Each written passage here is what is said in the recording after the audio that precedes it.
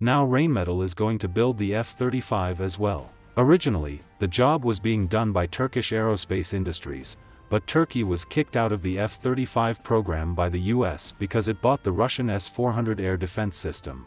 Manufacturing of the F-35 within Turkey was also forced to stop.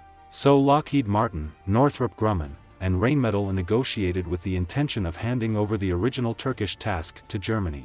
Rheinmetall's technology is already excellent, and with Lockheed Martin and Northrop Grumman sharing their technology, future production of the F-35 is sure to increase. In this video, we talk about F-35 production and the F-35 production line. It's important to note that while Lockheed Martin is the producer of the F-35, it takes hundreds of companies to build an F-35. After all, there are more than 300,000 parts in the F-35, and it would be impossible for one company alone to complete the entire process of developing and manufacturing it. F-35 parts suppliers all over the world, such as Turkey, are responsible, along with Northrop Grumman, for building the same F-35 center fuselage, and Turkey, in addition to the United States, is responsible for the production of the F-35 fuselage center section. But Turkey bought Russia's S-400 air defense system, leading the United States to kick Turkey out of the F-35 program in 2019. Starting in 2020, the 1,005 parts that would have been produced by Turkish aerospace industries were instead produced by manufacturers from other countries. As a result of Turkey's withdrawal, one company, Northrop Grumman, needs to build 3 types of the F-35 center fuselages. The production capacity is totally inadequate to meet the needs. According to Lockheed Martin, the current order for the F-35 is about 175 units a year, but Northrop Grumman can only build 156 center fuselages a year, which affects the production capacity of the F-35. So the US negotiated with Rheinmetall, and Northrop Grumman was prepared to transfer its current manufacturing technology to Rheinmetall. But before that, Germany did not intend to join the F-35 program. Germany plans to skip the 5th-generation fighters and directly develop the 6th-generation fighters, so it cooperated with France and Spain in the Future Combat Air System program. However, after the outbreak of the war in Russia and Ukraine, Germany is ready to strengthen its defense forces. At the end of May last year, the German government was approved by Parliament to add 100 billion euros of special defense funds, of which the German Air Force contributed 40.9 billion euros. The Luftwaffe planned to purchase a number of F-35A as a transition model between the current Eurofighter Typhoon and FCAS programs. Since Germany ended up purchasing the F-35, the cooperation between the two sides is also going well. According to Rheinmetall's plans, the two companies will be able to build a minimum of 400 center fuselages starting in 2025. With Rheinmetall on board, the annual production of the F-35 will be greatly increased. However, it should be noted that there is a key point here. What they are manufacturing is the center fuselage. Typically, the manufacturing process for a warplane starts with the main beam and then slowly builds it up at the equipment stations on the assembly line. But not the F-35, which doesn't have a main beam in the usual sense. The F-35 is built by dividing the fighter into parts that are built by different companies. Once the parts are all built, Lockheed Martin then assembles them in a building block fashion. It's this highly automated, well-matched production model that has seen the F-35's production gradually rise. Meanwhile, on the production line of the F-35, each assembly station has several three-dimensional projectors that can project the information and position of the parts assembly according to the size of the fittings. This highly automated model not only increases production speed but also reduces assembly errors. It can be said that the F-35 production line is unique in the world. There are just 3 major production lines for the F-35. Besides the United States, there are also those in Japan and Italy. The Lockheed Martin Marietta plant is responsible for final assembly, the Fort Worth plant is responsible for wing and fuselage assembly, and Northrop Grumman's Palmdale plant is responsible for the production of the center section of the fuselage. As for Japan and Italy, after all, they were outside the US and had different assembly and production techniques. One of them, in Japan's Mitsubishi Heavy Industries, mainly to meet the needs of Japan's own more than 100 F-35, is only responsible for assembly. All parts are shipped from the United States mainland, and it is not involved in the production of core technology. The other plant is in Carmeli, Italy, and is mainly responsible for the needs of the European region. This production line in Italy can not only produce the right parts by itself, but the assembly speed is also very fast. The production line is estimated to be able to become the US agent in Europe, and the assembled F-35 is shipped directly to the purchasing countries in Europe. The United States even plans to develop after-sales service on the F-35 production line in Italy, making it the maintenance center for the F-35 in Europe. In addition to this, BAE in the UK is responsible for fuselage and tail production. Although the US has established F-35 production lines in different parts of the world, the focus is on the US-based final assembly line. The assembly line is divided by Lockheed Martin into 5 work areas, from 0 to 4. Work Area 0 is where the wing components are installed and their movement tested to form the overall component. Workspace 1 installs the 6 major components of the airplane, including the forward fuselage, center fuselage, rear fuselage, left and right wings, and tail section, as well as piping, cabling, and various functional systems. Work Area 2 installs the main landing gear, flooring, insulating blankets, substructural components, etc. Work Area 3 is responsible for the interior of the aircraft, including installing auxiliary power units and conducting preliminary tests on them. And hydraulics, landing gear retraction and release testing, avionics testing, and flight control testing are done in Work Area 4. As far as the process is concerned, the assembly of the F-35 is similar to building blocks, with the skeleton being the main focus and parts being added bit by bit.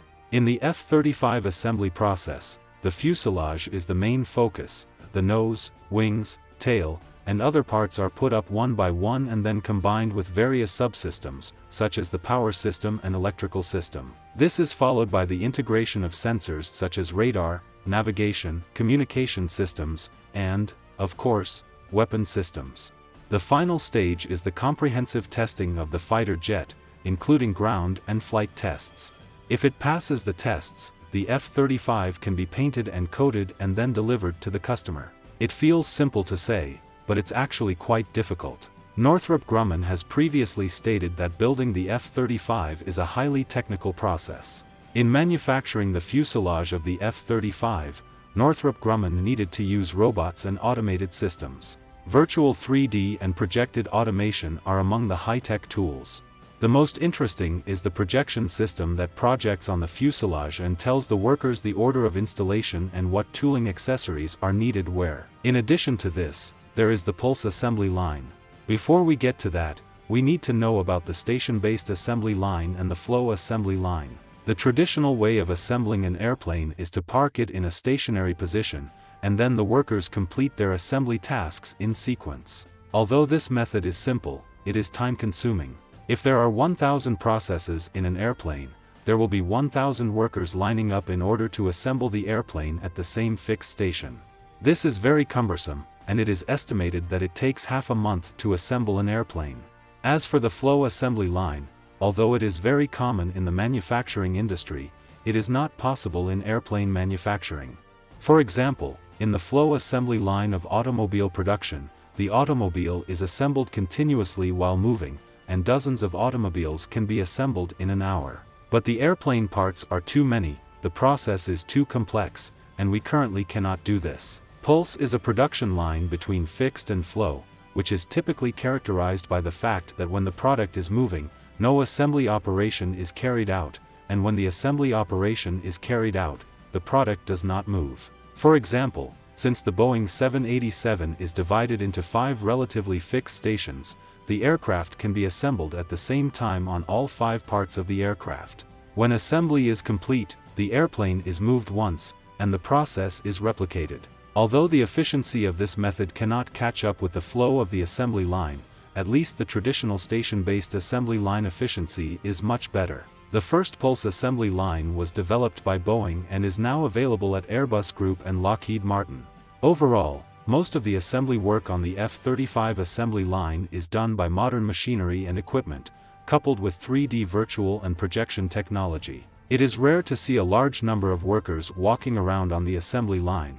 It is all highly automated robots, which not only saves manpower but also speeds up the production of the F-35. But even so, the manufactured F-35 is still not enough. From the public data, the U.S. Air Force, Navy, and Marine Corps alone have orders totaling nearly 2,500 units, and another dozen countries have ordered about 1,000 units. But Lockheed Martin delivered only 141 last year. Factor in the Ukraine war, foreign orders for the F-35 have skyrocketed. By U.S. estimates, final production of the F-35 could reach 6,000. Lockheed Martin's building one in 2 days is still too slow and totally inadequate. From 2011 to the present, total production of all 3 models of the F-35 is already on its way to surpassing 1,000 aircraft. Specifically, 9 F-35 were produced in 2011, 29 in 2012, 35 in 2013, 36 in 2014, and production reached 45 in 2015. In 2016, 46 were produced, essentially the same as in 2015. And starting in 2017, F-35 production began to increase at a faster rate, reaching 66 aircraft that year. In 2018, it was 91 aircraft, and in 2019, it soared to 131. According to Lockheed Martin's original plan, production would peak in 2023, with annual deliveries reaching more than 170 aircraft. But the impact of COVID-19 on the supply chain ultimately saw production drop rather than increase. Lockheed Martin delivered a total of 123 F-35 in 2020, and Lockheed Martin and the F-35 assembly plants in Italy and Japan were all forced to shut down for half a year, with total production falling 24 units short of the original production of 147 units. In 2021, Lockheed Martin planned to produce 142 F-35, but in 2022, crashes and technical failures led Lockheed Martin to deliver only 141, a little less than the planned 148. Even so, the number of F-35 deliveries worldwide reached 894 by the end of 2022, with around 150 deliveries planned for 2023. By the end of this year, total F-35 production will be able to top 1,000 aircraft. It's just that there are more orders for the F-35, and a single contract is for hundreds of them. In January of this year, the F-35 Joint Program Office and Lockheed Martin signed a third order for 395 F-35. These hundreds of F-35 are being produced in 3 lots, with 145 planned for Lot 15, 127 for Lot 16, and 126 to be produced in Lot 17. And the contract signed by Lockheed Martin in 2019 is not yet in production. Whenever the US buys F-35, the numbers basically start at a few hundred. The reason for buying so many at once is also very simple. To reduce the unit price of the F-35, the US military called it block buy. For example, in 2019, after the signing of the first phase, the F-35A flyaway cost fell to $80 million. The latest batch of F-35s is even cheaper at $70 million apiece. It is important to note that the flyaway cost does not include the cost of research and development, nor does it include the cost of supporting weapons, ammunition, training, or maintenance. This is a discounted price for the US military, and when the US military buys more, the corresponding training and maintenance costs will also be reduced. But for other countries that will not have this favorable situation, there must be other costs. Not only to purchase supporting weapons and ammunition but also to pay the personnel training costs, maintenance also has to be paid. So the price of the F-35A on the international market is expensive. For example, Germany spent €13 billion to purchase 35 F-35A, which, converted into US dollars, is $397 million apiece. This is in addition to the fact that Germany is not a partner country in the F-35 program and therefore needs to pay a high price, but also because Germany is using the F-35A to replace the Panavia Tornado as its own next-generation nuclear bomb-carrying fighter for launching B-61 nuclear bombs and has to do a separate nuclear bomb certification, so the price is ridiculously expensive. As for the upcoming 15th batch of F-35, the cost of the individual aircraft has also been increased a bit. The previous cost of the 15th batch was $65.6 million, which will go up to $69.9 million this time around, while the cost of the 16th batch will go down to $69.3 million, and finally, the cost of the 17th batch will go up again to $69.9 million. The reason for the price hike is also simple: the performance is going to be upgraded. Batch 15 of the F-35 will be upgraded to the TR-3, with a new integrated core processor, panoramic cockpit displays, and more. And in terms of air combat, the new batch of F-35 will use the new Sidekick weapons mounting program, which will increase the number of AIM-120s carried in the internal weapons bay from 4 to 6. The plan is to test the program on a small scale on the F-35A/C and then fully roll it out in the 17th production batch. But according to the latest news, the TR-3 upgrade program for the F-35 should be delayed. It was intended to start in April, but as a result, it is expected to be implemented as early as December this year and may be delayed to April 2024 at the latest because of the significant schedule lag.